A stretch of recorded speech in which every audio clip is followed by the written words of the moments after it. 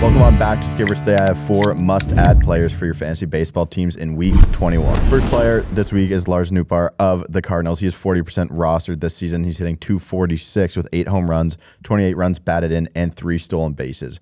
There's only 2 players in all of Major League Baseball who have a walk rate of over 15% and a weighted runs created plus of 130 or better, and they are Juan Soto and Lars Nootbaar. Nootbaar is a perfect guy to pick up if you're in OBP leagues. His .361 OBP and obviously over 15% walk rate are great. And arguably, he could be the 3rd best hitter in the Cardinals lineup right now. He is absolutely crushing fastballs to a tune of a .327 average and a .421 expected WOBA. And it's a pitch he sees more than 30% of the time. In his last 36 games, he's hitting .311, 6 home runs, and OPS over 1,000 with 25 walks and only 20 strikeouts. Right now, Nootbaar is hitting leadoff, at least against right-handers, and he can be a super valuable asset for you down the stretch here as a guy who just kind of broke out this season. So I think he can pretty much help you whatever, especially OBP leagues. I'm guessing he's be much higher rostered, but Lars Nootbaar is a guy that you need to be picking up. Second player this week is going to be Matt Manning of the Tigers. He is only 19% rostered this season, 1-1, 2.37 ERA, 31 strikeouts, and a 1.11 WHIP.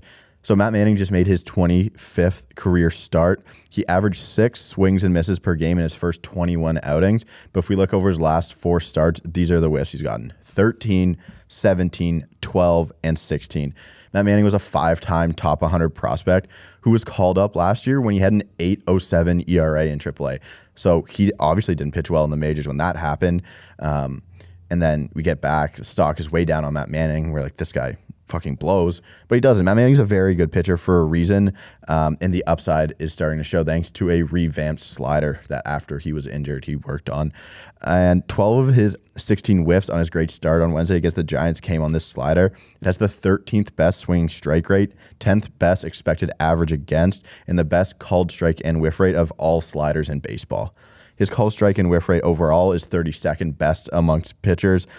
His hard contact percentage, expected ERA, and expected WOBA are all better than 14th best, so lower than that. And we have a nice little breakout for Matt Manning as a guy who's a very talented arm. So it's good for you as a fantasy manager to see him break out. This might skyrocket his ADP for next year, but it's really nice to see Matt Manning pitching well again, and you might as well pick him up on your fantasy baseball teams. Third guy this week is a guy I believe I talked about kind of recently, but I just think he's criminally underrated in the fantasy game, and that's going to be Oscar Gonzalez of the Guardians. He's 8% rostered, 305 average, 5 home runs, 23 runs batted in, 1 stolen base, and an 812 OPS.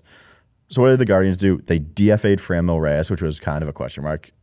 Maybe not with the season he's had, but how he has been overall. And they sent down Nolan Jones when Oscar came back from an injury. So they're going to be ready to give him very important at-bats for the rest of the season. He's hit 4th or 6th every game the past 2 weeks, and we're starting to see a little power surge that led to him hitting 31 homers in 121 minor league games last year. He has an absolutely horrible walk rate at 3.4%, so it could limit him in some points leagues, obviously, but everywhere else he should be rostered, especially 5 outfielder leagues. It's a no-brainer. This 8% is...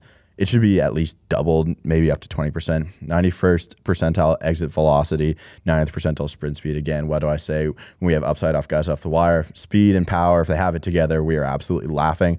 He has a .514 slug against fastballs, which he gets 50% of the time. So Oscar Gonzalez just sits up there, sits fastballs, and just absolutely launches them. I think it's a really good guy to pick up. Obviously, if I'm talking about him twice again, it's like, hey, you need to take a look at this guy. If you skipped over him last time because you didn't think the upside was there, I think he's starting to show this little power surge, and we could see a couple more home runs from Oscar Gonzalez and some pretty important at-bats for the Guardians down the stretch. The 4th player this week is going to be my stash of the week, a must-add stash, I guess you could say, but Gunnar Henderson of the Orioles, he is 11% rostered, which is more than Oscar Gonzalez, and he doesn't even play in the major leagues, so that's... sorry, the Oscar Gonzalez things just got me flustered. Still, September call-ups are almost here. And obviously, there's some good pieces that can be added to major league rosters with the expansion. And I think Gunnar Henderson is going to be one of them. So in the minors this season, .294 average, 19 home runs, 75 runs batted in, and 19 stolen bases. The Orioles GM said a call-up for Henderson is definitely on the table. Baseball America has him as their highest-rated prospect in all of baseball. And those 19 home runs and a .958 OPS, the power and speed combo is there for Gunnar Henderson.